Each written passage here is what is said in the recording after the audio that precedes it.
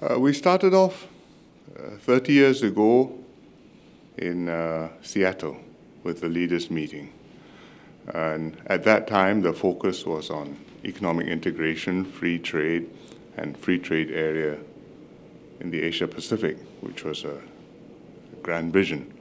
And we made progress along that direction for quite a number of years.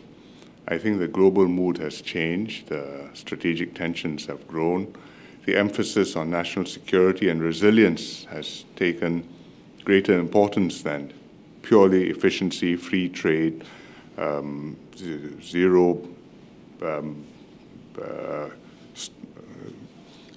margins, and everything just in time. But I think the need to work together remains. Even though you may be rivals, even though you may be competitors, you still have areas where you need to cooperate when it comes to climate change, when it comes to the digital economy, when it comes to more secure supply chains. We do need to work together in order to derive joint benefits, because if we didn't work together, we'd be at cross purposes and making our problems worse for each other. So Apec's agenda has broadened. It's gone beyond trade. It's talked about the green economy. It's talked about digital transformation. It's talked about clean economies, meaning anti-corruption, because these are all factors which contribute to the prosperity of the region. And the membership has also increased, more participants, and I think, therefore, more complicated discussions. But still is valuable, and this year we made a little bit more progress because instead of declaring new visions for the future, which often happens at APEC meetings, the US hosts decided that they would focus on visions which have been declared in previous meetings. Putrajaya, then there's one in New Zealand, Aotearoa, and several others, and including last year in Bangkok, talking about the circular green economy. And to emphasize implementing those visions and deriving practical benefits from them, which I think is a good approach. And in this environment, it enables you to get some practical results and move a few steps forward. Right. So, next question? Okay, next question. One of our major concerns has been the deteriorating US-China relationship. Yes. Do you think the Xi-Biden meeting this time round is a turning point, and what does this mean for Singapore? Hold on, question. And also with a lot of major world events going on right now, does it threaten to affect the push for free trade economy, and how can Singapore pivot all these challenges? Well, firstly, I don't think China-US relations are amenable to quick fixes. These are deep differences in perspectives, in views, in interests, in philosophies, and it's also a contest for influence, for spot in the sun in the world. At the same time, they do need to work together because there are many problems which can't be solved without both America and China participating together. And so the two sides need to talk in order to manage the differences, in order to be able to cooperate where they need to cooperate. And yesterday's, day before yesterday's Xi-Biden meeting was an important step in this direction. It does not mean that things will now get better and better. I hope things can now begin to stabilize and the two countries can continue to remain in close touch, many levels, but even at the highest levels, and therefore to keep things stable even as events develop in the world. Because, as you know, you have a meeting, you have understandings, and then things happen, and not everything which happens is anticipated, predictable, and then one thing leads to another, and you're in a new situation, and you have to deal with new problems. So I think they have to stay in close touch with one another. There will be issues which will arise. There are elections coming next year in the US, in Asia too. There are various hotspots which there can be developments. And so if they are in contact, I think you have a better chance of keeping things on an even keel. As for Singapore, in this environment of a less open, less predictable, less multilateral environment, we have no choice but to say we continue to depend on free trade, to depend on multilateralism, to work with other countries whom we can cooperate with in order that we can make a living for ourselves. That means you've got to export to America, you've got to attract investments from the US, you've got to do the same with China, you've got to do the same with ASEAN, with India, and be partners with them, all of them, even though they may not all be partners with one another. And that's what we have been doing, and that's one of the things which I have been doing on this trip here in San Francisco. So the main purpose is the Apec meeting, but I came a few days early. I visited the tech companies. I talked to some of the MNCs, the CEOs who are present in Singapore. And I also opened an Enterprise SG overseas office here in San Francisco, which is their third office in the US. And all these help us to get investments, get exports, get jobs, and create opportunities for Singaporeans. Two questions to Apec, please. Hi, Hsien. Apec economy substantially concluded negotiations on the clean economy and fair economy agreements this week. Yeah. So what do you think these agreements mean for Singapore, and what kind of opportunities do they create for our businesses? Yeah.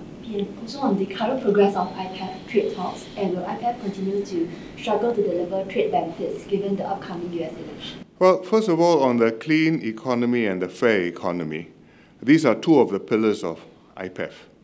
The clean economy, I think they mean green issues. That means decarbonization, that means hydrogen, that means working together on the path of going towards net zero. And there are specific cooperation schemes which are embedded in this clean economy pillar, which we can benefit from. For example, there's a cooperation work project which covers hydrogen, and they talk about green hydrogen and blue hydrogen. One comes from renewable sources, completely doesn't generate carbon. That's the green one. The blue one comes from sources which generate carbon, but then after that you take the carbon and you store it away so that it doesn't all go into the atmosphere. But it helps towards reducing carbon emissions. And Singapore is very interested in the hydrogen potential because it's one of the ways we can get renewable energy imported into Singapore. And so we will hope to participate in this and benefit from this. And there are other work streams as well, talking about cooperation on the rules, cooperation on establishing grids so that you can exchange electricity. These are all practical outcomes. On the fair economy, that has to do with anti-corruption. We support that. You know that in Singapore we are very strict on anti-corruption. But in the region, the practices vary. And I think the more countries can agree to uphold rules for operating cleanly and free of corruption, I think the easier it is for our businesses to operate, because we require them to uphold high standards, whatever the environment they may be in. So the tighter the rules where they are operating, I think the more level a playing field they will be able to have, and we hope the more opportunities they will get doing business there. And of course, in the process of talking about anti-corruption, there's opportunity for us to engage with other countries and or other economies and share our practices and learn from one another. So those are plus things. The second question on IPEF, the trade part of it, trade is inherently a difficult subject in many countries, but in the US particularly. That's why the TPP eventually couldn't include the US. It became the CPTPP without them. And then the US, knowing this difficulty, launched the IPEF exercise in order to talk about trade and other issues, but without actually getting down to market-sensitive measures, which would be very difficult to get through in this political environment. So on the IPEF, there's a trade pillar. I think the countries have been discussing the contents of the trade pillar and made substantial progress. But I think that looking at the state of play of the political scene in the US, they don't feel that they are able to push this across the finish line yet. So we understand that. We hope that they will be able to do that.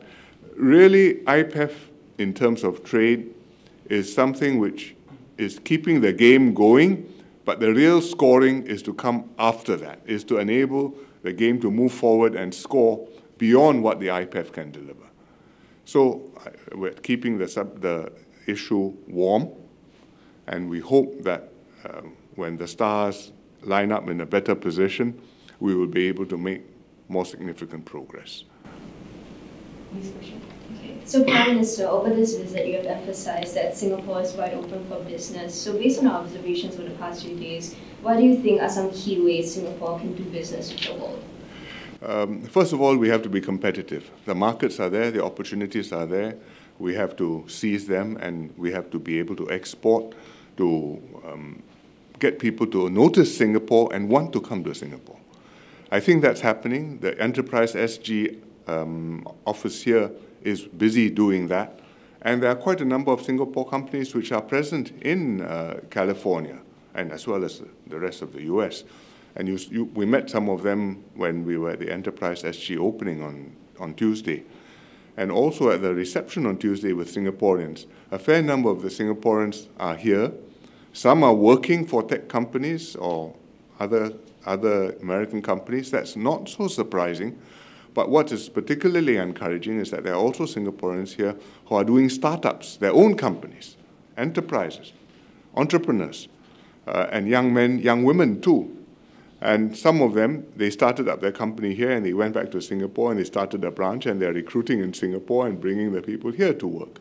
So that's one way to do it, to go out to the world and do business where the world is. But the other way is to bring the companies into Singapore and make sure that Singapore stands out as an environment which is special, where they can do things they can't do elsewhere, and therefore they want to come to Singapore. So yes, so when I had the round table with the businessmen, they all have substantial presence here. Some have 3,000-4,000 staff in Singapore, some have up to 10,000 staff in Singapore. And around the world, their business goes up, goes down, but in Singapore, they are stable and they are growing and recruiting some more and moving, not just increasing headcount, but bringing in functions to Singapore from elsewhere in the region, to be headquarters, to be training functions, financial functions, to be managing their presence all over the region. But Singapore is a place where they can do it, and they think they can do it better in Singapore than they can do elsewhere. And our responsibility is to make them welcome, to create that environment, and also to get Singaporeans to understand that this is adding jobs and opportunities for us. We have to be open arms to bring people in. Of course, we have to make sure our infrastructure is there. There are enough houses, enough flats, enough train services and everything else, so that Singapore can accommodate all the people who want to be here. But even in a complicated world, there are opportunities, and we are not the last in queue to reach those opportunities. In fact, we're quite high up the list, and we should get further up.